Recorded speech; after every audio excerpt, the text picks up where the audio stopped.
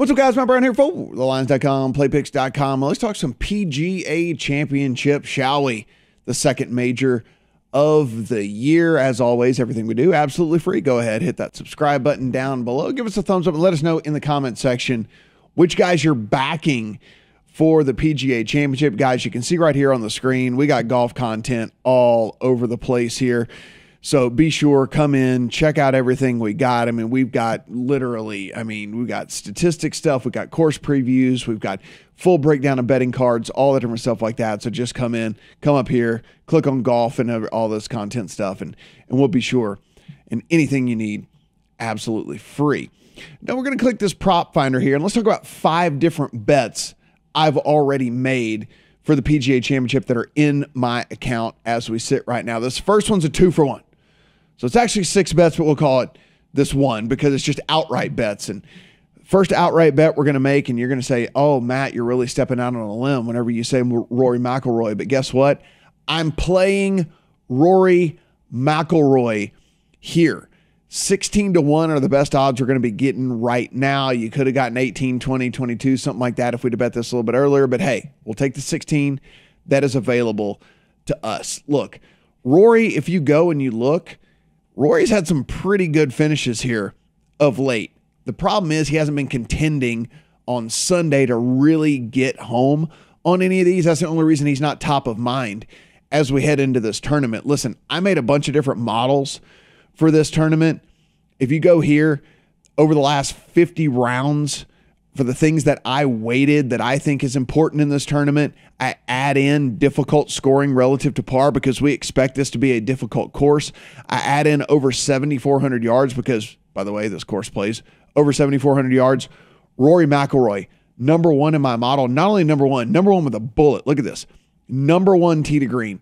Number 1 ball striking. Number 1 driving distance. Number 2 bogey avoidance. Number 1 greens in regulations gain. Number 1 par 4s, 450 to 500 yards. And by the way, the 2 things he's not number 1 or 2 in, he's 21st and 42nd in this field in around the green and scrambling.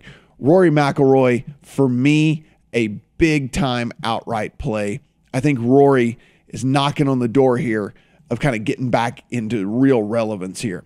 Now we'll go in another guy that has been absolutely amazing of late, Jordan Spieth.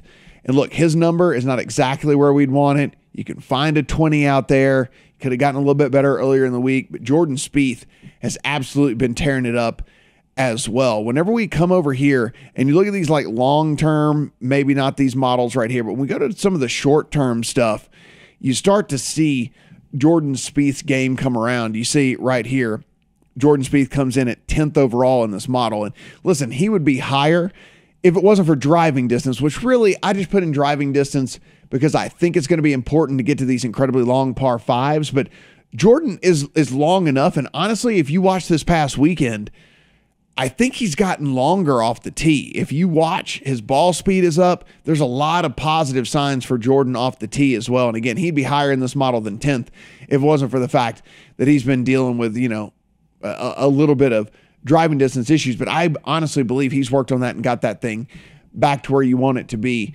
Jordan Spieth, again, sneaky, kind of really good over the last year, even though he hasn't been able to be up there with like a Scotty Scheffler or something like that. But if you look, we got a win, we got a second, all of that very recently here for Jordan Spieth. Really do love him here at 20-1. Okay, so that counts as one. Let's go to a second bet that is already in my account, and we are going to go to Aaron Wise. We're going to play Aaron Wise in the top 40 market here, and we're still getting plus 180 over on DraftKings, nearly 2-1 our money for Aaron Wise. By the way, everything that we're looking for here in this tournament, Aaron Wise brings to the table. Again, long-term success, 12th overall in this model. That's last 50 rounds that we're looking at. If I take out difficult scoring conditions with this, look, what it does is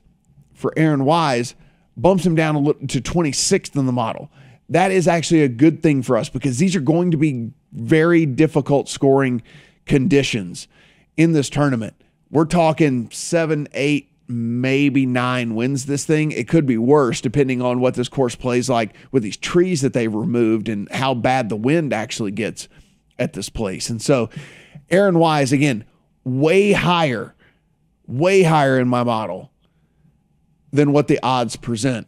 Really do like Aaron Wise as a top 40 finish here at plus 180. Our next bet that we are going to make is a guy that, listen, hasn't been on tour all that long, but he has made the most of it, and that's Will Zalatoris. And we want Will Zalatoris to be inside the top 20 at the PGA. You can find it Rivers 163, PointsBet 160 on Will Zalatoris. All this guy has done is basically proven everything we've ever thought about guys coming off the Korn Ferry Tour, being rookies, not having a ton of experience, and he's just throwing it right out the window. All Will Zalatoris has done is stepped up at every single challenge faced him, and he has stood up to the test. And Will Zalatoris is another one of these guys that whenever we look and we start to get up into these models and really dig down deep into what these guys bring to the table, and you get here and you say like, hey, look, Will Zalatoris, it's just steady Eddie except for the scrambling, right? Now, listen, that's the scrambling stuff I'm not all that worried about when it comes to this because the around the green numbers are good for Zalatoris. And so, look, everything's not going to always add up for us on Will Zalatoris. And also, let's be honest, we're not asking him to win. We want to finish top 20 here in this tournament and get us plus 160 on our money. Will Zalatoris, runner-up at a major already, has performed extremely high in tough fields. This is the toughest field in golf. It's going to be a grind. Will Zalatoris had meant for the birdie fests. He's meant for stuff like this. He's meant for tournaments like this, courses like this, setups like this. Will Zalatoris, top 20, is going to be our third bet. Our fourth bet that we go to, and again, by the way, I'm finding all this in our prop finder. You just go to the lines right off the home page. It's sitting right there, prop finder. Make sure you just get the best number possible out there. Don't rob yourself of making the most money that you can make. Our next guy is somebody that, again, along the Will Zalatoris line is Cameron Young. This guy actually is a rookie on tour. If you came to me and said you wanted to play 80-1 on the outright, do I think he wins? No, I'm not going to talk you off making that bet. But what I will say is what I really love is this top 20 finish for Cam Young, and we're getting plus 275, nearly 3-1 on our money. If we go and we start to look at these models, it is really ridiculous whenever we take a look at a guy that has so little experience on tour and where he starts to show up on these models. So we go here, Cameron Young, 24th here. And you look across, if it wasn't for greens and regulation, imagine where he would be in this. He's 24th in the model. Imagine if he wasn't 104th in greens and regulation. And here's the other thing about greens and regulation, right?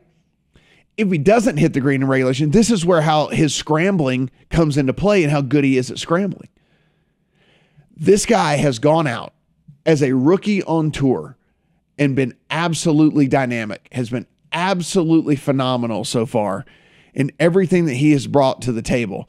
And it is very tough for me at the odds that are being presented for us not to get some sort of bet in on him. Like I said, if you wanted to tell me a guy that's 12th in this model, if you wanted to say, hey, by the way, I'm going to play him outright, go right ahead. I don't think he wins the tournament, but 80-1 is way too long.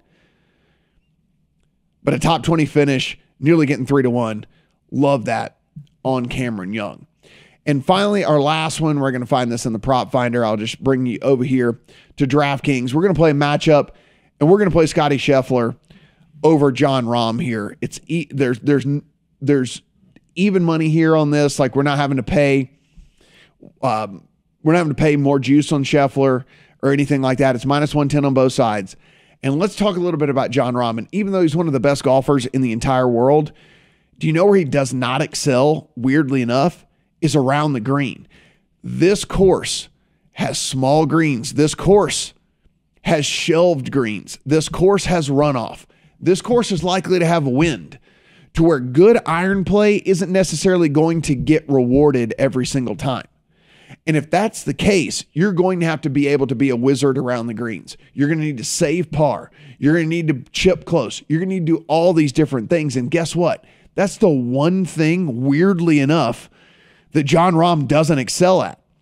If we go into the model and we look over the last 50 rounds, strokes gained around the green, so his last 50 rounds comparatively to the field, Jon Rahm is 70th in this field in strokes gained around the green over the last 50 rounds. If we lessen that to the last 36 rounds, so we start getting a little bit closer, a little bit more recent form, last 36 rounds, he's 91st in this field. If we go to 24 rounds, he's 131st in this field. By the way, there's only 156 golfers. He's 131st in the field in strokes gained around the green. For whatever reason, every single thing else is working for Jon Rahm's game except around the green. Here's the deal. It doesn't really have to be all that good when you're as good as he is with the irons. The problem is just this course and maybe the conditions with the wind and all that are not going to always reward great iron play. Sometimes you can hit a good shot that's going to get punished. And you're going to have to be able to save par. You're going to have to be able to chip. You're going to have to be able to play around the green. And for whatever reason, that has not been Jon Rahm's strong point, not just recently, but long-term as well.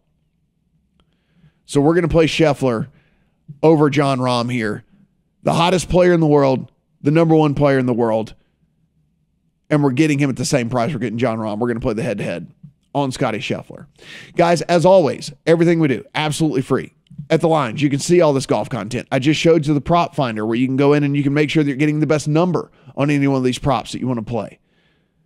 Whether it be an outright, a top 5, top 10, top 20, top 30, top 40, whatever it might be, all of that you can find right here by typing in a golfer's name and let the little search engine do the work for you. Make sure you're getting the best money, the best number for your money here. And then also, this is the Discord right up here. You can join in that. And guess what? We're giving away free money, free contests, free to play, and real money.